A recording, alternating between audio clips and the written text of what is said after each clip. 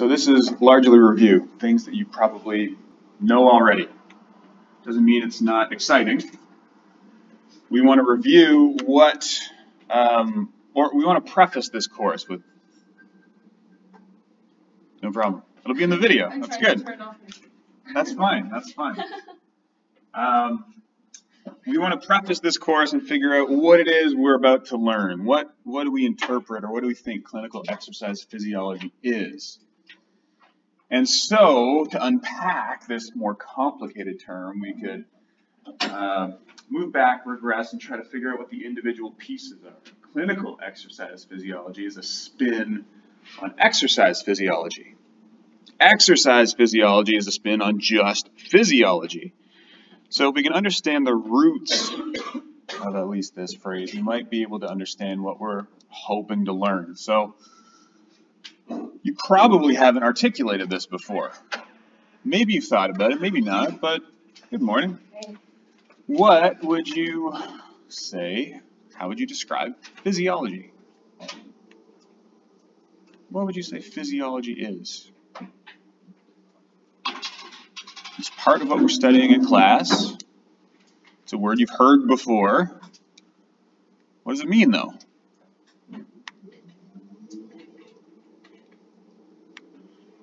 The second half of physiology, logia, means the study of ology, biology, not chemistry. What else is out there? What other ologies are there? Anyways, ology is the study of. So it's the study of something. What might this be the study of? Physiology.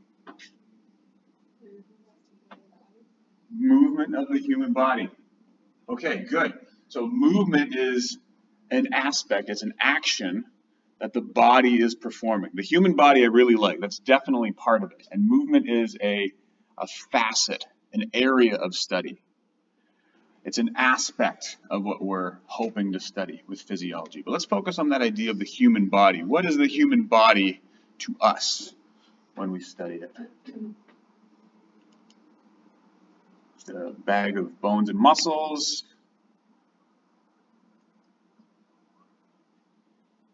What's the human body to us? What does it represent? What makes the human body? It's made of a bunch of systems that work together. Excellent. A bunch of systems that work together. Absolutely. And to understand those systems, we need to know what? They work together. We know that. But I suppose instead of posing it as a question, I could say we know how they work together by the study of physiology. So physiology is the study of a number of different systems and how they work together. Physis specifically, the first half of that word, means nature or origin. So when we apply physiology to a system or to the human body, we want to understand the nature of that system, how it works normally, the baseline, the origin of that system. And so the body is an excellent example. We could consider the whole body as a system.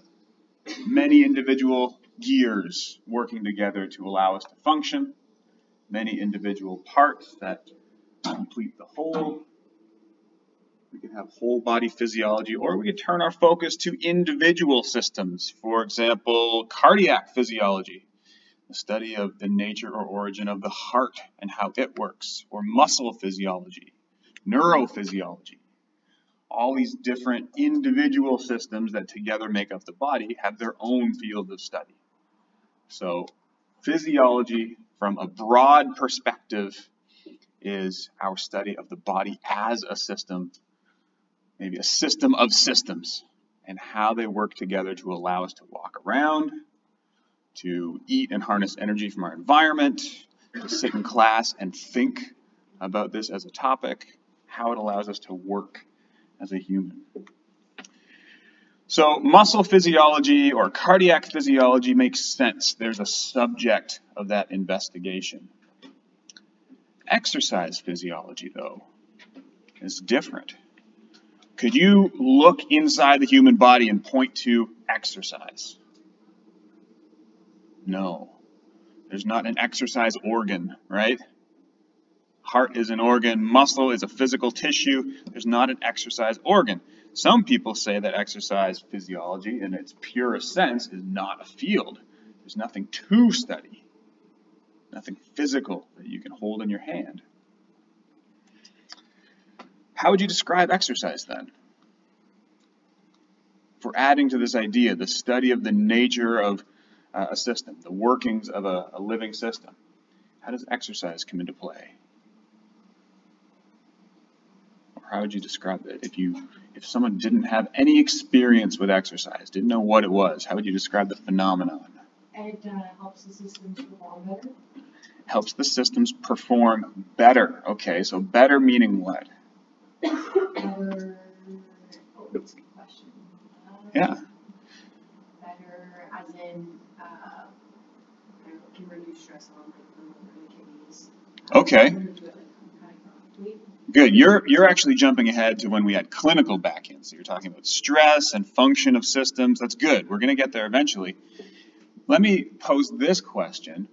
Do the systems work the same at rest as during exercise? No. Okay. How are they different? How do the systems work differently? How does the body work differently during exercise? And that might help define it. The distribution of blood and exercise. Okay, blood is distributed differently. To what end? What are we trying to accomplish? Like we're in homeostasis, we're at rest, exercise takes us out of homeostasis, our bodies built for that. Nice, very good. The inclusion of homeostasis, the idea that everything is in balance and we maintain homeostasis. I really don't want to use that word in the definition of itself, but we are trying to maintain balance of all internal systems within a normal living range, a sustainable range. Exercise brings us out of homeostasis. Why? What is not within homeostasis when you exercise? That requires blood to flow differently. That requires your heart rate to increase. That requires or dictates that you generate heat. What is it about exercise that is outside of homeostasis? What's the characteristic of exercise that's different from rest? Energy requirement? Yes, energy requirement. Sustained, elevated energy requirement.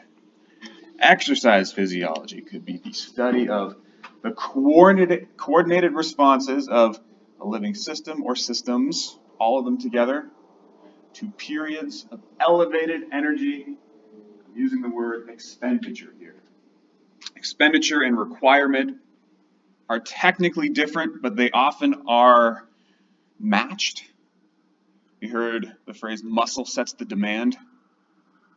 Muscle sets the demand. So when you move to exercise, there's a stress at the level of the muscle that requires oxygen, that requires glucose and or fat, substrates for fuel, that requires a certain breathing rate. There's a demand that is then satisfied by all of the systems in the body. So muscle sets the demand. There is a requirement that is then met by metabolism in the muscle or ventilation at the lungs or blood flow at the heart. So the study of the coordinated responses of a living system to periods of elevated energy expenditure. Oh, hold on a minute. I changed this a little bit from the slides that you have online. I tried to make it a bit simpler, a bit more direct. Coordinated responses could be things that happen right now, or they could be adaptations that happen as you pursue an exercise training program over the course of weeks. One response to lifting weights might be that you gain more muscle mass or become stronger. That would still be within the realm of exercise physiology. But the acute demands are different from the chronic adaptations. They're all responses, though.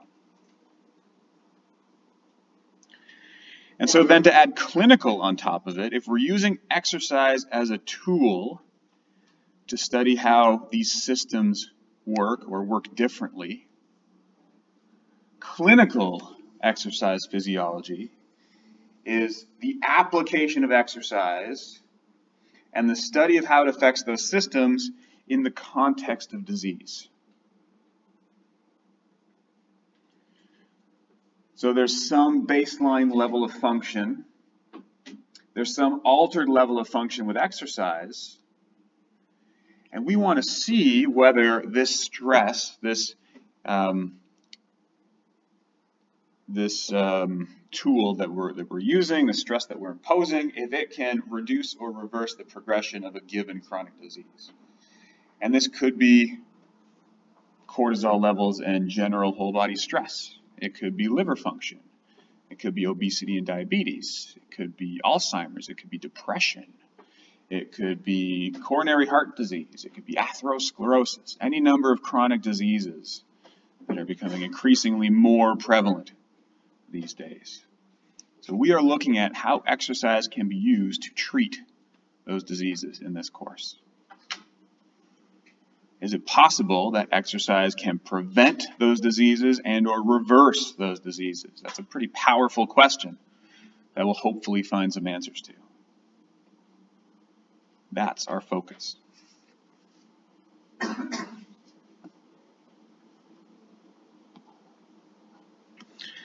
So then what do we want to do in this section? This is our review section. Now that we know, we've set our compass, we know where we're going, we want to talk about clinical exercise physiology as a field.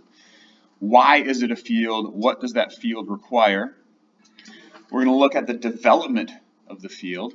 It's relatively new as far as medical fields go, if you can call it a field yet. In Canada, the scope of practice for clinical exercise physiology is dictated by the by CSEP, the Canadian Society for Exercise Physiology.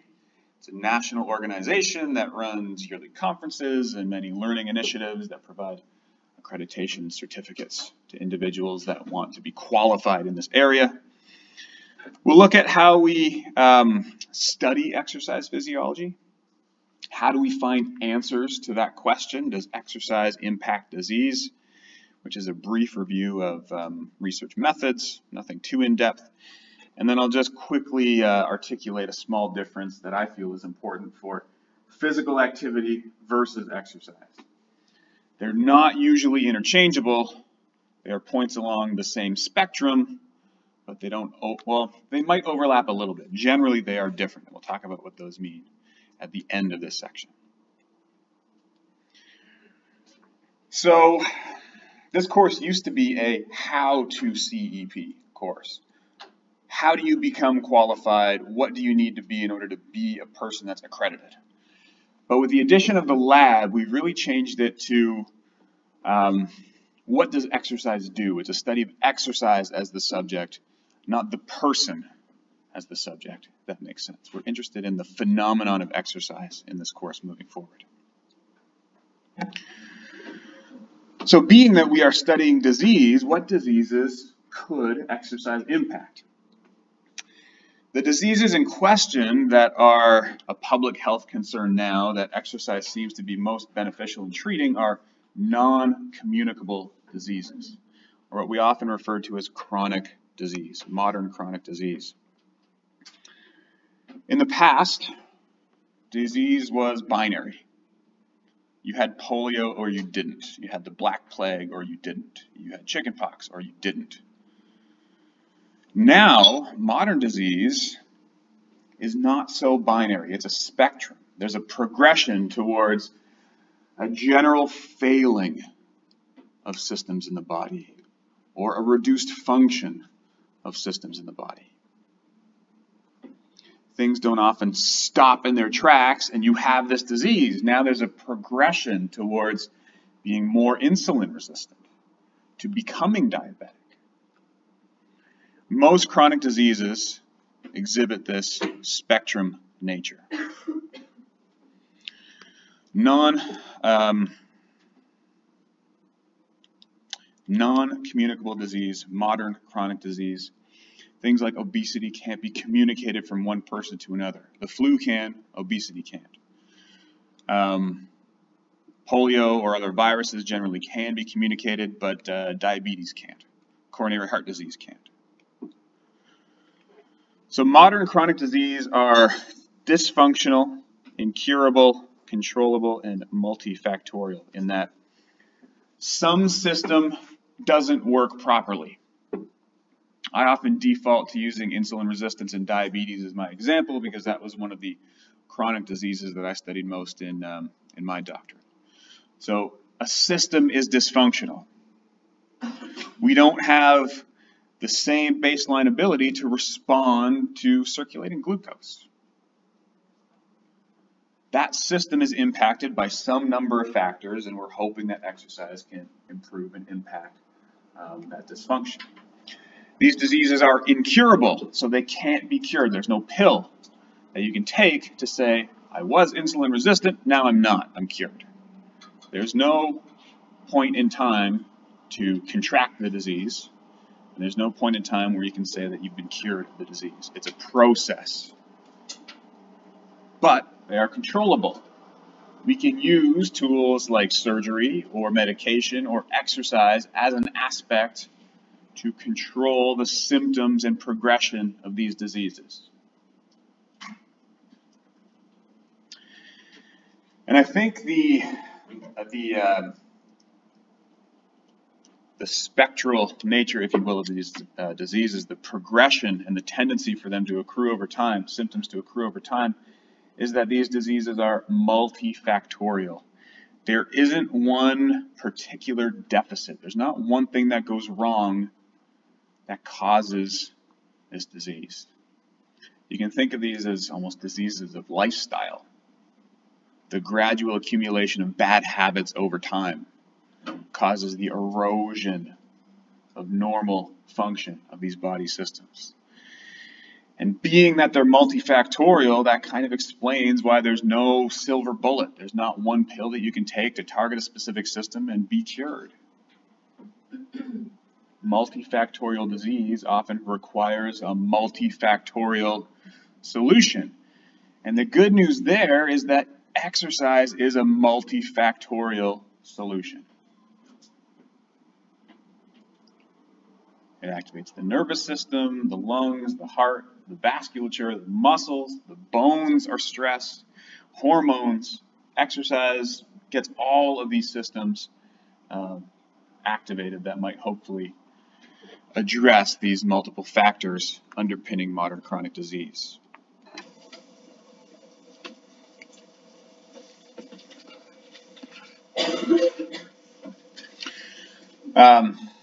So this point really just highlights the idea that you can use lifestyle factors, changing your diet, not smoking, using exercise, adding some specific medications that target different tissues in the body to help control and modify these factors. So non-communicable disease, multifactorial, there's not an instantaneous cure. That's the kind of condition that we're discussing in this course. So there's a lot to know.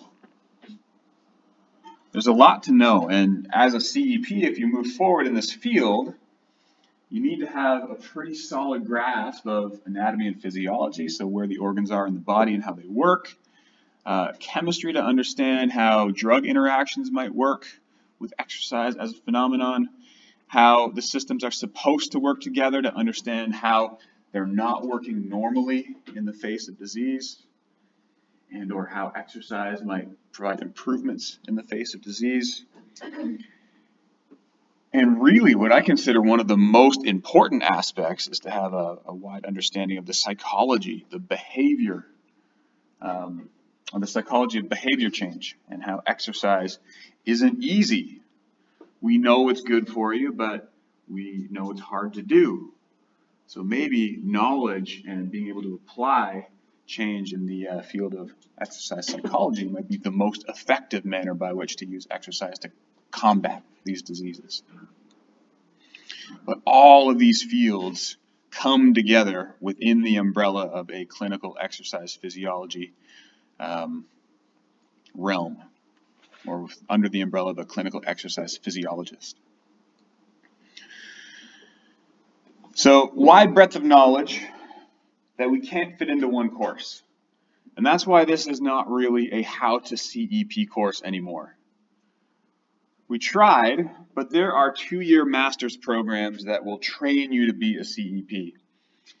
We tried, but there are requirements to have clinical internships. If you look at the scope of practice on the CSEP website, which we are going to do later, there's a lot more than you can fit into one 4-month semester in a course like this. Internships are required. We need a degree that you can specialize in, and then there's often an accredited examination required to become a CEP.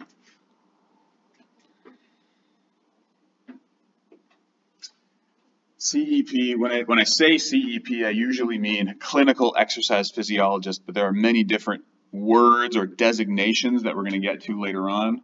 Certified exercise physiologist or exercise kinesiologist.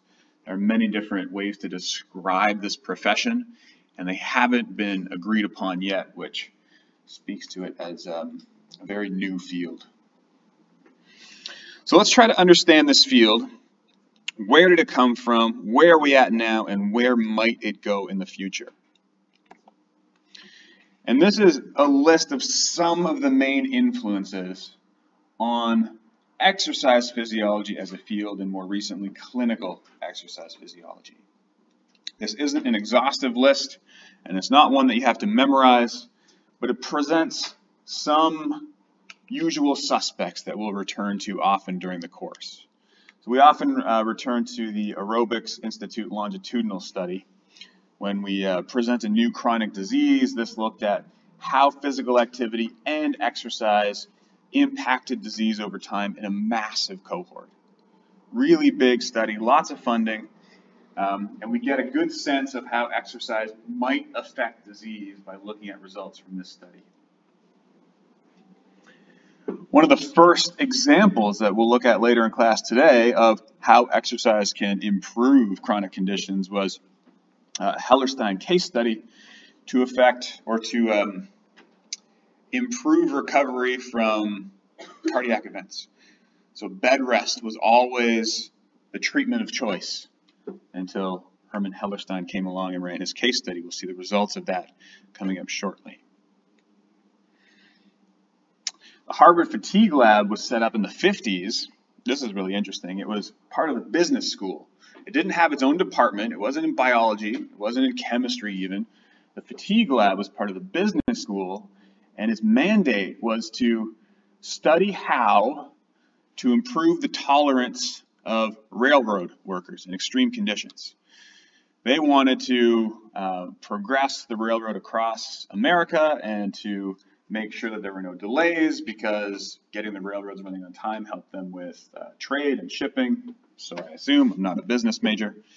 But the Fatigue Lab was housed within the business school because they believed that the functioning of their workers was paramount to impacting their business. They didn't care so much about the biology or health benefits, but more about the revenue or the bottom line. Now, these are all relatively modern. Some of this work was done in the late 1800s, early 1900s, at the turn of the century, but really we can trace exercise physiology, and maybe arguably clinical exercise physiology, back even further to 100 AD with this fellow, Claudius Galen, who was a physician to the gladiators. And it's not gladiators like in the movie Gladiator. They did have gladiators throughout Rome at this time, and the Roman Empire spanned into Asia. He was working for, I think, a Persian king, and he got the job. Imagine this. He got the job by walking into the throne room. The king has a couple monkeys up on the throne and eviscerates a monkey and says, "Here, fix him." And so Galen, with his background, I don't actually know his personal background, but he has a pretty lengthy training in biology and wound dressing, medicine, physiology, although it wasn't described that way at the time. He's able to patch this monkey up, the monkey survives, and as a result, he gets this prestigious position as a physician to the gladiators. With this changeover, he now treats all of the wounds the gladiators incur during combat. And in 5 years of his position, only 4 gladiators ever succumbed to their wounds and died versus 60 with his predecessor in the same amount of time. So whatever his methods, they were generally quite effective. And he always considered wounds as windows into the body and used these to develop anatomical reports, a study of human anatomy, placement of organs, and the functioning of the human body as a system that stood until 1500 AD when Leonardo da Vinci took up the torch. So 1400 years, his study of anatomy and physiology persisted as the gold standard. And these are some of the drawings that Galen produced, the anatomical reports that were used to help treatment of various sword and axe and machete wounds, which is pretty gruesome. So when you get into lab and you think, oh, this is really neat, these are applied labs. We're using metabolic carts and 12-lead ECGs. Think of some of the applied physiology that needed to be done to progress this far as a field in the past. No sword wounds in lab, don't worry. So we have this understanding of injury and disease, and somehow we muddle through as a society with the help of some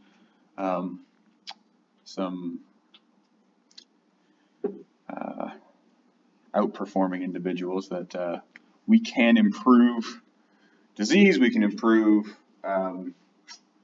survivability of injuries, and we can study the nature of the body as a conglomerate of systems. What do we know now? What's different from this work that we are better able to articulate now? And so I'm going to loosely call this the present, although the picture here might suggest it's a little bit later than the present or a little bit more in the past. What we know in the present, and currently about 20 years ago is still considered the present. In 1996, the U.S. Surgeon General's report formalized our society's understanding of how exercise impacts disease. This was the first orchestrated attempt to summarize all of our knowledge to say this is why exercise is good, and this is how it can impact the progression of disease. Now, since then, the message has remained relatively unchanged. We've had various revisions. In 2007, there was a really big revision by the American College of Sports Medicine and the American Heart Association that rejigged or retooled the physical activity guidelines to say we now know that you need about this much physical activity, this many minutes of walking, this much running or cycling to be able to reap the benefits from a coronary fatality, coronary heart disease perspective. And there are various spin-offs. This repackaged the same information from 96, and there are spin-offs for the American Cancer Society or any other number of societies. There are spin-offs to include the elderly, and most recently CSEP took up a summary to help impact and advise kids, young kids. 24-hour movement guidelines were generated specifically for children. There are slightly different requirements for elderly adults and children compared to normal healthy adults, and so they warrant their own guidelines and prescriptions. But generally, and we'll see examples of this, generally the message is what you've always heard. And we'll see that message coming up. All of these accept that there's some benefit of exercise. And I think me telling you that is not a surprise. You probably had that idea coming in. Exercise benefits health. It benefits disease. There's a generally reduced risk of developing many chronic diseases.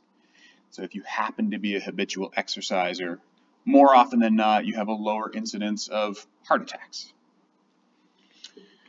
It also, more acutely, can help reverse some of these diseases. So we take a clinical population into the lab and we put them on a treadmill or a cycle ergometer, and we do that enough, we can see the reversal of some of these diseases. So we've generated a body of knowledge that says exercise is good in preventing and reducing the risk of chronic disease.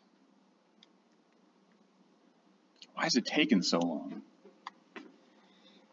Well, like anything, there's a lot of policy inertia in play. If we know something at the academic level, instituting a change at the population level is a whole other ballgame entirely.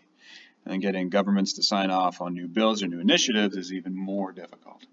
So we've generated this knowledge in the early 1900s. We've added to it throughout in the 50s and 60s. We've repackaged it now in the 2000s, and it all says the same thing. What does it say? This is the executive summary, if you will, of the 1996 Surgeon General's report. The first major act to formalize our understanding of how exercise impacts disease. And it's a really long document, so I'm only showing you the first page, and I'm really only showing you the first paragraph. These 3 bullet points can be summarized as do something. People who are usually inactive can improve their health and well-being by becoming even moderately active on a regular basis. So do some activity. It's not no pain, no gain. Physical activity need not be strenuous to achieve health benefits. But if you do more, you're more likely to see a larger benefit.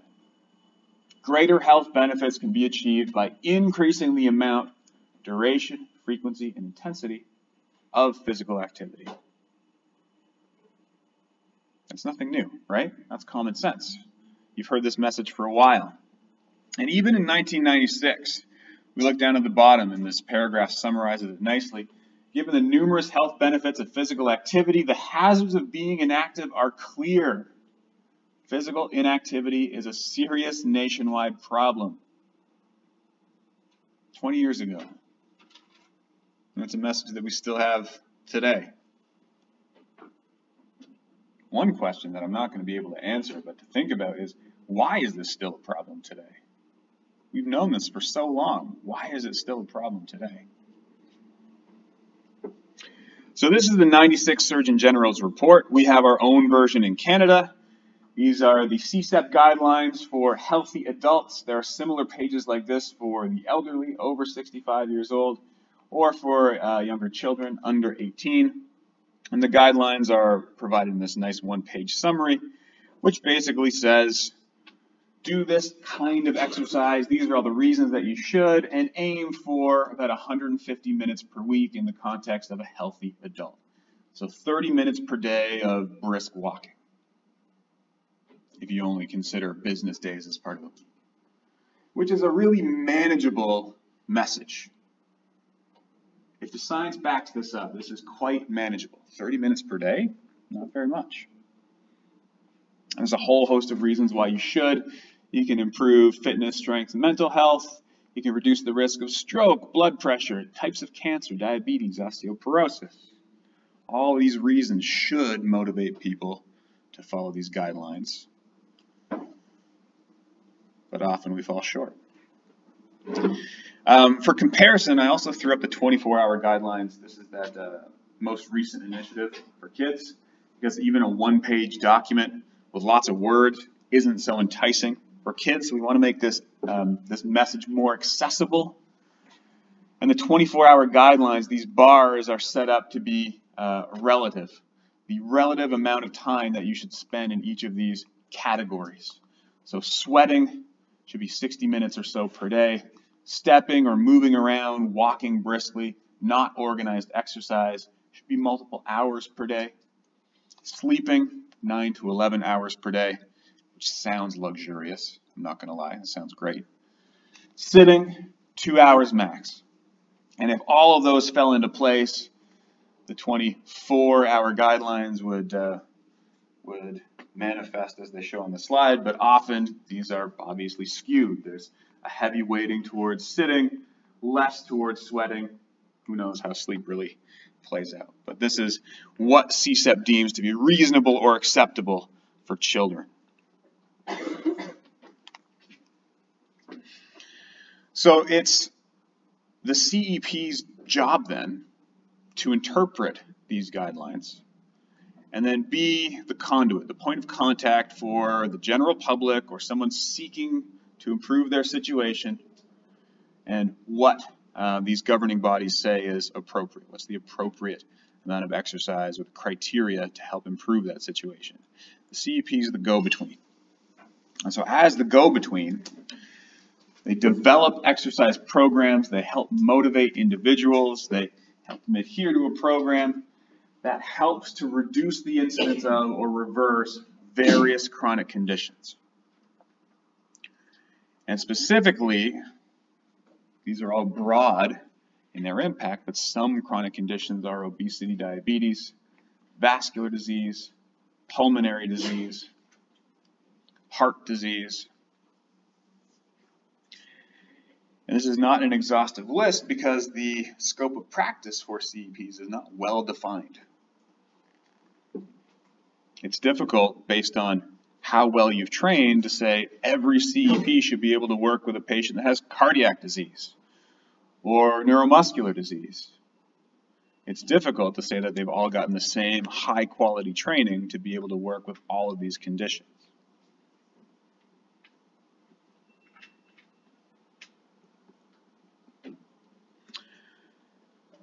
I'm not going to go through these in any depth. We touched on them briefly on the one-page outline. These are the conditions that we know to benefit from exercise, and they're long and lengthy and exhaustive.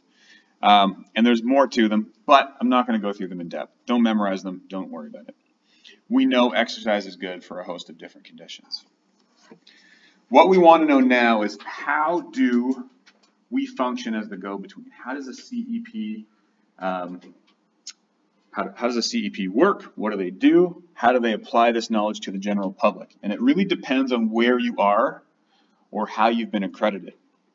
There's no universal agreement on what a CEP should do, on what a clinical exercise physiologist should do. So there are, in the US, the Clinical Exercise Physiology Association, the ACSM, which is a fairly large governing body for physio, occupational therapy, exercise physiology, researchers. They have a massive conference every year. This is the conference that my student Hannah presented her work at in May, the ACSM conference. And they are probably the closest analogous body in the States to the Canadian Society for Exercise Physiology in Canada. Those are generally the two bodies that are most alike, I suppose, in my opinion. So each of these organizations lays out a different set of rules for a CEP. And they also call CEPs differently. So there's clinical exercise specialist, exercise physiologist, registered clinical exercise physiologist, certified exercise physiologist. You can basically mix and match those words and come up with a designation. So when I say CEP, being in Canada, CEP is a certified exercise physiologist. CSEP dictates or gives credentials in the form of a certified exercise physiologist certification. Does that mean we should change the title of the course? No, it just means that we need to be aware that there are slight differences, at least in the nomenclature, but the general application of their knowledge is the same. So as I move forward, I'm talking specifically about the CSEP CEP, at least in this section. We get very general as we move through the rest of the weeks. But what does a CSEP CEP do? And we'll get help from our two original CEPs before there were even designations, Hal Johnson and Joanne McLeod. Are you guys too young to remember these guys? Yeah? Body break? No? It's really funny 80s windbreaker wearing fitness commercials that were on TV when I was a kid. Hal Johnson and Joanne McLeod, probably the pioneers of CSEP CEP in at least in Canada. If you look on the website, CSEP describes a CEP as someone who performs assessments, prescribes conditioning exercise, supervises exercise, and counsels on a healthy lifestyle to individuals that are either healthy and or with medical conditions, including musculoskeletal, cardiopulmonary, metabolic, neuromuscular, and aging. So did we cover all the bases? Muscles, skeleton, heart, vasculature, lungs, the workings of muscle, brain and nerves, and getting old. That's most of the systems in the body. So a CEP, from the Canadian point of view, should be able to do all of those things. There is more detail, and I won't go through these in a lot of detail because when we broke it out on that paragraph, you can understand how these come into play. So evaluating fitness, assessing positive PAR-Q responses. So you know the PAR-Q plus, if you answer yes to any questions, you should not engage in exercise before a certified medical professional clears you. A CEP has some flexibility in how they interpret those results. So based on their knowledge of disease, if a person has hypertension, but they're taking medication to control it, a CEP would allow them to exercise legally with close monitoring, whereas a normal personal trainer would have to send them off to a doctor to get clearance. So there's some flexibility in the PAR-Q responses. They help with clearance for healthy elderly and for youths. Personal trainers normally focus on only healthy adults. They can interpret physical fitness results, guide physical activity decisions, change and modify programs, sets, reps, activities, just like a personal trainer would do. So there's a lot of overlap between the exercise physiologist designation and the personal trainer designation initially. They provide basic nutritional advice, but we're not registered dietitians for weight management and performance. And this is where it starts to diverge a little bit. CEPs can evaluate and treat symptomatic individuals as well as asymptomatic. This being a key difference between CEPs and personal trainers. People exhibiting symptoms of a chronic disease aren't immediately turned away. A CEP can choose to allow them to move forward with exercise if they deem it safe. And they can give exercise therapy to clients with these conditions. So this is another big difference between a personal trainer and a CEP. There's a bit of flexibility in interpreting the existing chronic conditions or their symptoms. So a nice big long list of things they can do. The list of things they cannot do is smaller, but equally as important. They can't administer therapy to anyone who's been acutely injured. And acutely injured could be acute myocardial infarction is an example that we'll see. Heart attacks. And we'll learn about how to diagnose those by reading ECG traces. But generally, if a person presents with an acute heart attack within the past 6 to 8 weeks, they are not advised to participate in exercise. A CEP can't work with them.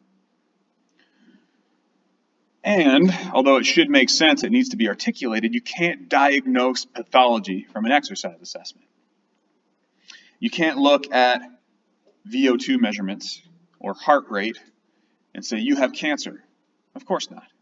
And anyone that tells you that they can is lying. You can't diagnose pathology from an exercise assessment. So this is what Canada has defined as their certified exercise professional, which I think is a pretty good designation or description. The question then is, where do we go from here? One, we need enhanced acceptance of the CEP as an allied health professional. There are some boutique agencies right now that will hire a CEP as part of team-based care or team-based practice. They're not automatically included in hospitals or retirement homes. So enhanced acceptance throughout the community, throughout the population is one direction that we want to take the CEP credentials. We want to widen the types of patients that a CEP might work with. And this also requires then widening the breadth of training a CEP engages in. So maybe a 3-year degree, bordering on a medical degree, depending on the types of patients you want them to work with. We want to continue developing professional credential standards, and or maybe not developing, but unifying might be a better word. Across all these governing bodies, try to figure out what it is we want a CEP to actually be, to actually do, and have training in. Try to articulate it similarly so there's no disagreement between all these bodies. And we want, obviously, although I might take issue with it, to continue enhancing the body of knowledge for how exercise impacts and can be used in the treatment of chronic disease. Of course, we want to keep adding to the body of knowledge, but this last point is like saying, if you were doing an honors project or a research presentation, and you said, this is what I found, but more work needs to be done. We don't have enough research yet. More work needs to be done. That's true, but it's sort of passing the buck to the next person. It's delaying action. It's delaying a conclusion. It's saying, well, I'm not responsible for where we are at this point in time. Let's leave it for the next people to find more information. We know exercise is good, right? We know that it can impact disease. It can reverse, it can prevent disease. We want to continue to know that. But I really think that where we need to make strides now is in the application of that knowledge, right?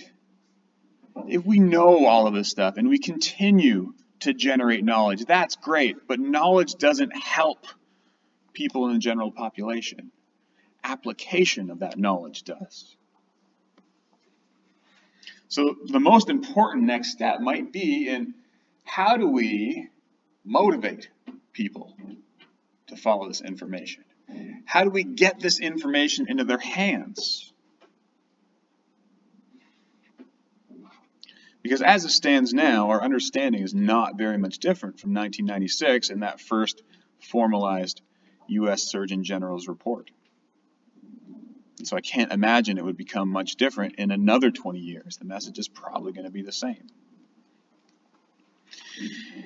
And so as much as that sounds like bad news, it's not. There are some really good initiatives. This one's led up by the American College of Sports Medicine. It's called Exercise is Medicine.